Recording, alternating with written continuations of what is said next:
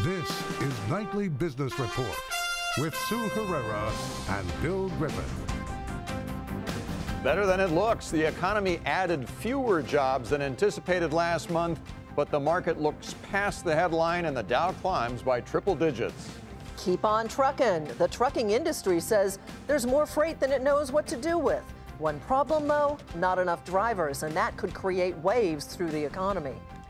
And Chemical Attraction. Meet two men whose quest is to make chemicals better, safer, and cheaper. All that and much more tonight on Nightly Business Report for this Friday, August the 3rd. Good evening, everyone, and welcome. It is the first Friday of the month, and that generally means the monthly employment report is out, and that certainly was the case today. The headline tells you it was a miss, that the economy created fewer jobs than expected in July. That would be true.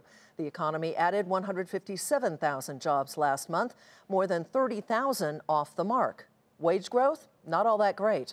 But unemployment broke back below 4%. And it turns out May and June were actually even stronger. So was the report really all that weak? Steve Leisman has some answers. It was a weaker than expected July jobs report that was actually stronger than it looked.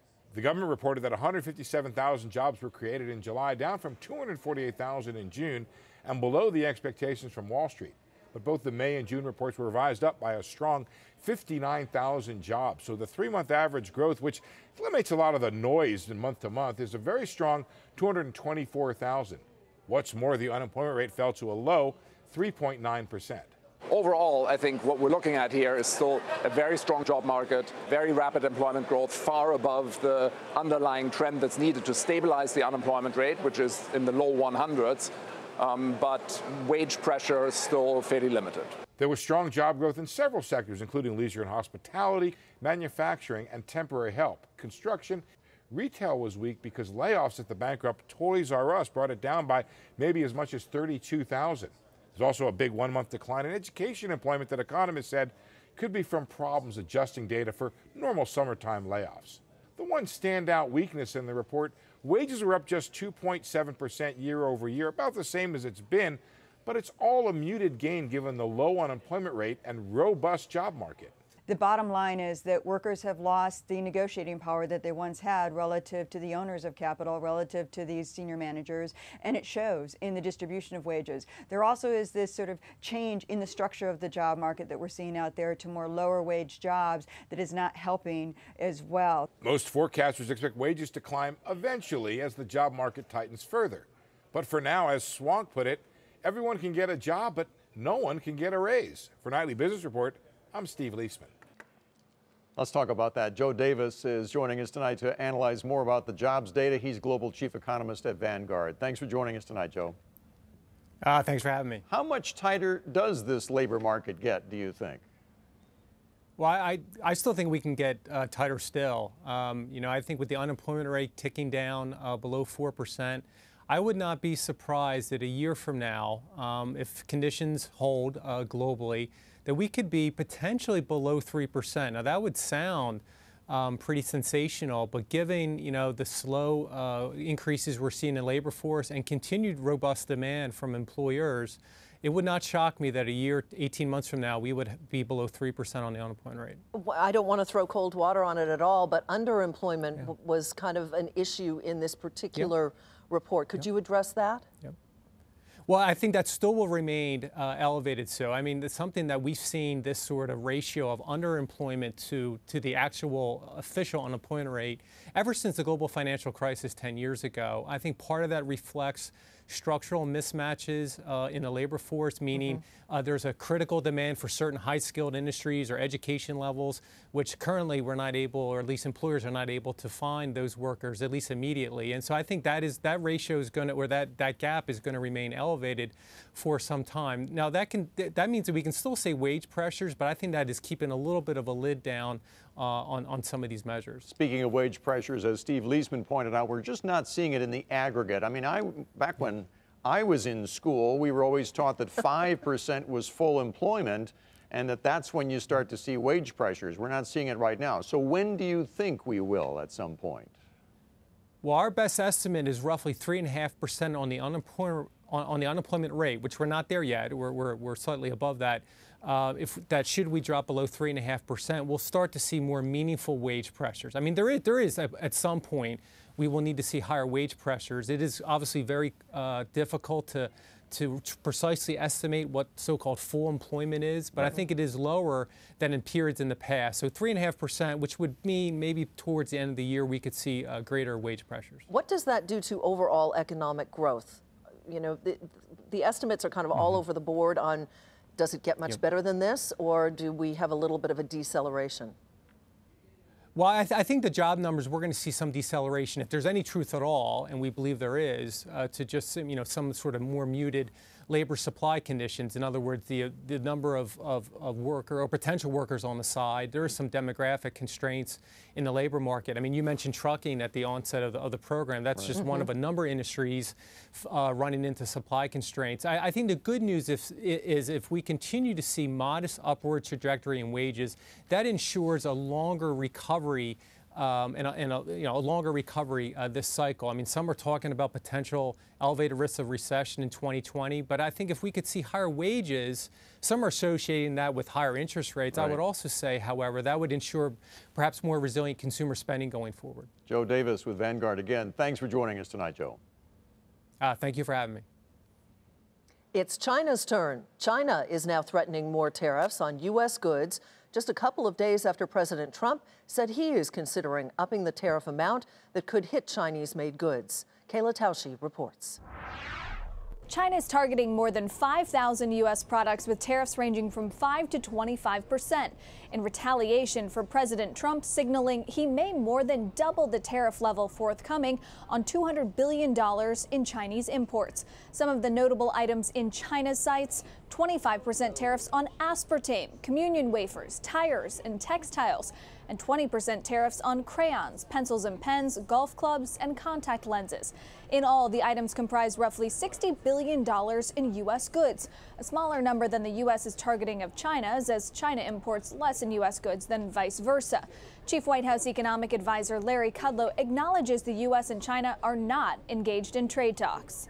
I have been involved in a lot of those U.S.-China talks, but not recently because there hadn't been any talks recently. I don't know what they're doing. But the White House says it's open to further discussions. Talks have stalled, but in recent days, I can report there has been some communication for the first time in a good while. In the meantime, U.S. business groups are calling for a de-escalation of the trade war, but that doesn't appear to be in the cards. For Nightly Business Report, I'm Kayla Tausche in Washington. And now here's another group concerned about trade escalation. That would be the apple industry. Apple farmers say that the triple threat of tariffs from Mexico, China, and India will cause serious damage and take a bite out of their business. Seema Modi is in Walden, New York for us tonight. Chris Brothers Apple Orchard here in Walden, New York, harvested 20 million pounds of apples last year and have been gradually increasing the amount of apples they produce, partially thanks to growing demand from overseas. But the onset of tariffs has put a number of apple orchards at risk. If market pricing falls below a certain point, we just can't make a profit. The margins are already pretty thin to begin with, razor thin in some situations, and if that pricing falls a little bit, we could be looking at an unprofitable situation. And if we're looking at an unprofitable situation, we stop planting, we stop investing, we stop buying equipment, we stop hiring good wage jobs, we stop, and we'll suffer. And if it goes on long enough, we'll eventually go out of business. If fewer apples are going overseas, farmers are worried the domestic competition between producers will intensify. Another farmer in Hudson Valley says the ongoing trade dispute and confusion over whether tariffs will depress the price of apples has made it hard to plan and predict how much demand they'll see in the future. What's difficult in the apple industry is that when we planted these trees, many of them were planted 7 or 8 years ago, and they're just getting into full production. Those decisions were made a long time ago, and you can't quickly pivot and rip something out. The U.S. exported roughly $890 million worth of apples from August 2017 to May of 2018, up about 20% during the same period last year. And it continues to be a key export for top producing states like Washington, New York, and Pennsylvania. Plus, a source of jobs. The U.S. apple industry is dependent on our exports. We export 1 out of 3 apples, and that's allowed us to each year generate $15 billion in economic activity, create 71,000 jobs, and contribute $1 billion to the U.S. positive balance of trade. So exports are super important, and the tariffs are very concerning, and we would like to see these disputes get settled quickly and amicably. With the apple picking season kicking off next week, farmers in the Hudson Valley are under pressure to sell as many apples as they can. For Nightly Business Report, Seema Modi, Walden, New York. On Wall Street, stocks closed out the week with solid gains, led higher by Apple and IBM. The market also shrugged off the China trade threat and that soft jobs headline number. The Dow rose 136 points to 25,462. The Nasdaq climbed 9 and the S&P 500 added 13. For the week, the Nasdaq gained the most, up just about 1%, and today's triple-digit move saved the week for the Dow, which barely broke into the black. And when you hear that Apple is now worth $1 trillion or that a share of Amazon is fast approaching $2,000, you probably think, boy, these are high-priced stocks. And you would be right. Remember, though, value may be in the eye of the beholder, but the fact is that the average price of a stock in the S&P 500 is at a record right now. Bob Pisani explains. Investors were all abuzz when Apple hit $1 trillion in market value, but what traders really want to see is higher volumes, and sky-high valuations are not helping in that department. Trading volumes have been stagnant for years, but stock prices keep going up. You know, the average S&P 500 stock is now $115. That's the highest in history. 5 years ago, it was only $78. And it's not just Amazon, by the way, which is approaching $2,000 a share. That's a level that would have been thought absurd 5 years ago. In 1998, just to give you an example, no stocks were over $250 in the S&P. Today, there's 30.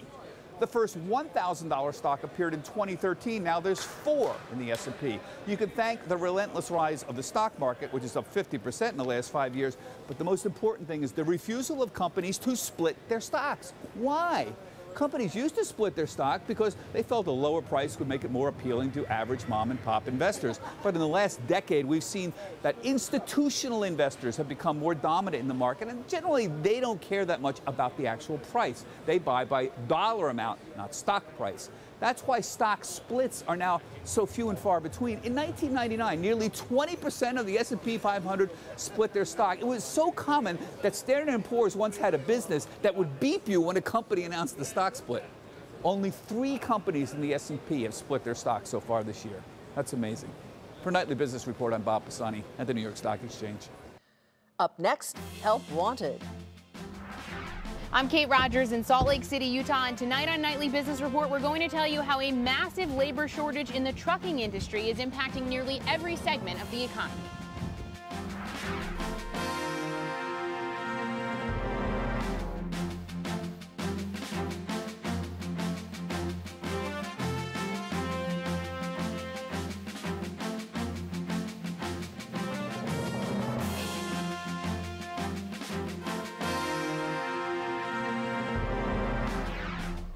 So as today's jobs report showed, the national unemployment rate is back under 4%.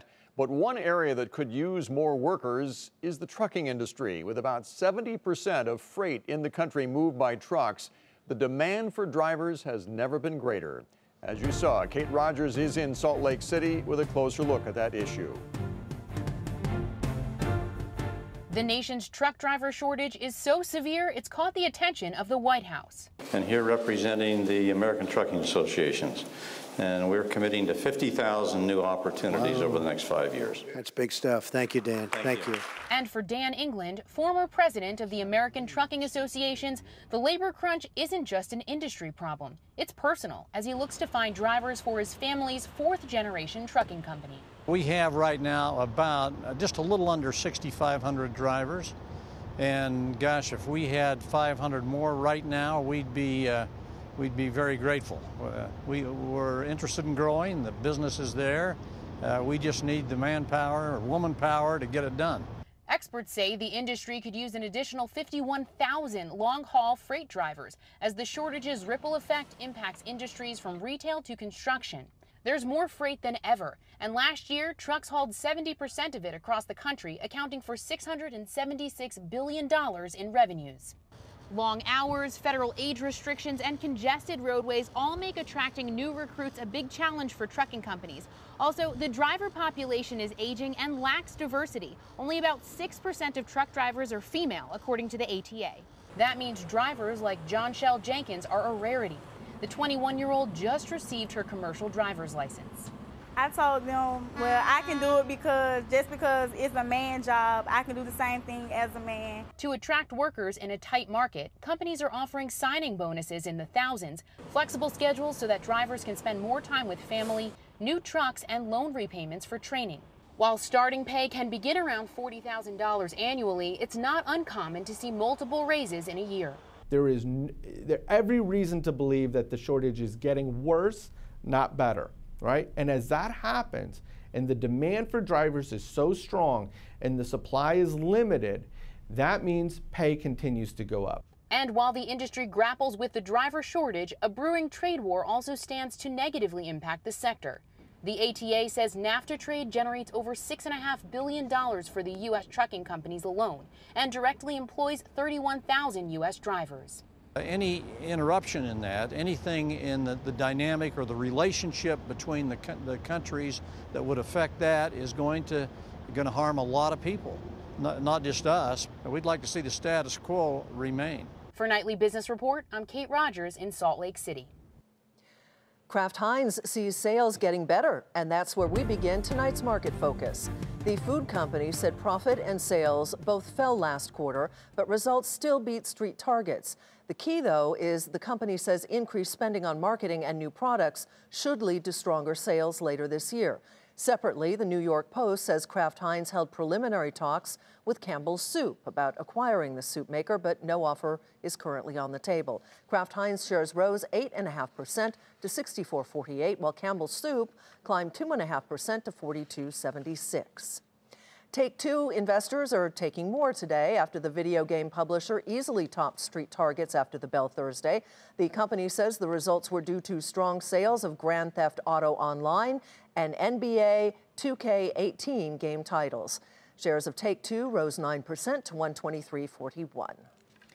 And shares of GoPro posted one of their best days in a year after the company posted better than expected results last night. GoPro also said that it sees sales for this quarter above estimates, and it plans to launch 3 new, cheaper cameras for the holidays this year. Shares were up 18% almost to $7.05 a share. Discover Financial says its chief executive, David Nelms, is going to retire early next year. He'll be replaced by the company's current chief operating officer. Nelms has been CEO for 14 years now. Discover shares were up 2% today at $73.34. And Perry Ellis says it has received a new bid from Randa Accessories for $28.90 a share. That works out to $444 million. That's up from Randa's earlier offer of $28, which was rejected. Now, this sweetened offer is another attempt by the privately held Randa to upend Perry Ellis's previously agreed upon deal with its largest shareholder. That deal is worth $437 million, which works out to $27.5. What's interesting is today shares of Perry Ellis closed above all of those prices, up nearly 5% to $29.10. This week's Market Monitor has some high-quality growth names. He says they may give you some downside protection if economic growth slows. The last time he was on was November in 2017, and he picked Nike, which is up 43%, MasterCard up 36%, and Cognizant Technology Solutions is up 5%. He is Alan Bond, co-portfolio manager of the Jensen Quality Growth Fund, which is up 9% so far this year. Welcome back. Thank you. Congratulations on those previous picks. Thanks. So you are giving us a little downside protection in case the economy turns a little bit south. And they're interesting names. The first one, basically, we're going to go to Pfizer, and it's a global play as well. Sure. So Pfizer is a global biopharmaceutical company with a wide-ranging drug portfolio, and we think that's a real key distinction for Pfizer. We think it limits their exposure and their risk to any one specific drug. And as we look at the company's drug pipeline, we think it's a bit underappreciated, and we expect revenue for Pfizer to accelerate as some of those drugs in the pipeline are converted to sales over the next few years. Then there's Amphenol, which is an interesting play. You know, we're all going to fiber optics, and we've got cables and everything. This does all of that, doesn't it? Right. So, you know, Amphenol is a bit of an under-the-radar company, but they're a real key part of the supply chain for electronic manufacturers around the world. They make electronic components that go into mobile devices, into automotive electronics, into aircraft electronics. And we really think that positions them very well for the trend we're seeing in which electronics are really proliferating across the economy and across the globe. Mm-hmm. And next we go to your final pick, which is 3M. Also a global play, but you also point out the dividend. It's paid a dividend for more than 100 years. It's raised the dividend payment for 60 consecutive years. So it's an income play as well. Yeah, so, you know, 3M is generally thought of as an industrial conglomerate. And we think that's a bit of a misnomer because they get a meaningful amount of business from consumer and healthcare end markets. And we think that really helps to dampen the earnings volatility we might otherwise see. Company has some long-standing competitive advantages, including the strength of their brands and their manufacturing and new product development expertise. And like you mentioned, 3M is an excellent producer of cash, and they have an incredible dividend history that we think is very well positioned to continue. On that note, Alan, thank you so much. Have a great weekend. See you again soon. Thank you. Alan Bond with the Jensen Quality Growth Fund. Up next, how a pair of entrepreneurs are trying to prevent chemical disasters like this, one drop at a time.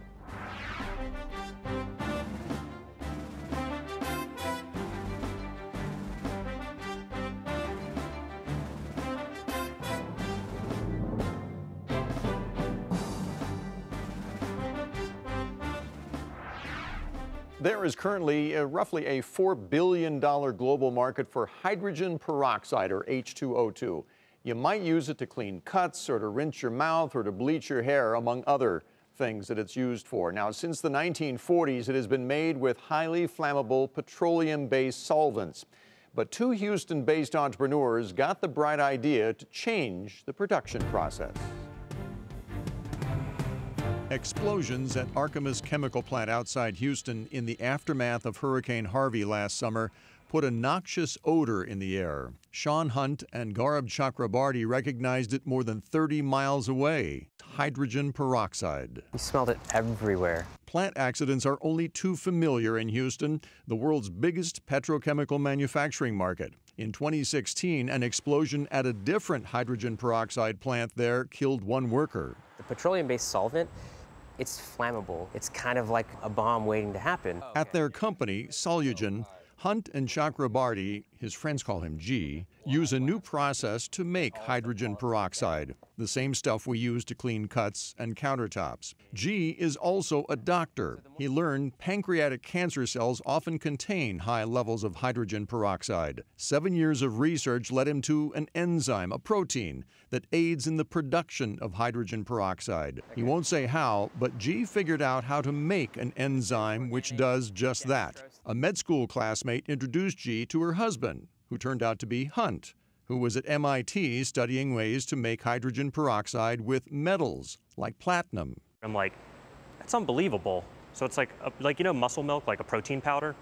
Hunt had been taught that enzymes were weak and unreliable. The secret sauce to it all is in this fridge. But with machine learning, they've extended its lifespan from minutes, then days, to weeks. The ability to engineer those enzymes efficiently and for low cost, low computing power was not possible 5 years ago. Most people from a petrochemical background, they have no idea that this has occurred. We are Solugen. They pitched the idea in 2016 and received immediate requests to buy their bioperoxide. So Hunt built a reactor using parts that he bought at a Home Depot. It's now our museum piece. Now, a bigger version of their mini mill, which mixes sugar, air, and water with the enzyme, took their hydrogen peroxide to market in the form of cleaning wipes. It's called Ode to Clean. It's the first cleaning wipe made 100% from plants. In just a few weeks, at $4 to $5 a pack, they were on track to sell $4 million worth in a year. No wonder a major commercial wipe maker has already bought the brand. That deal may be announced this month. But GE and Hunt have even bigger plans. Solugen also has an expensive setup to concentrate its peroxide. Taking out the water makes it cheaper to ship. But Chakrabarty and Hunt believe their mini mills can be built anywhere, decentralizing production. They're still fairly large, but they're nothing compared to an oil refinery. We would sell them the mini mill, we sell them the enzyme. They make their own hydrogen peroxide, and there is no shipping involved. 50 years ago, investors looking for a tip heard the word plastics. Now they might hear enzymes or plant sugars. I think we already are. I'll guarantee you in 50 years, we're going to be using plant sugars for many of our chemistries. If you can make chemicals from plants, plants are everywhere. You don't need to have these big centralized facilities. Isn't that fascinating? Now, entire communities use hydrogen peroxide to purify their water. GE and Hunt see a day where those communities will make their own H2O2, and there may be a therapeutic application. Dr. Chakrabarty's work helped lead to a drug aimed at fighting pancreatic cancer that is in phase 2 testing right now. Wow. Amazing story. Before we go, here's a final look at the day on Wall Street. The Dow rose 136 points to 25,462. NASDAQ climbed 9. S&P 500 added 13. And that'll do it for us tonight. I'm Sue Herrera. Thanks for joining us. I'm Bill Griffith. Have a wonderful weekend. Hope to see you back here again on Monday.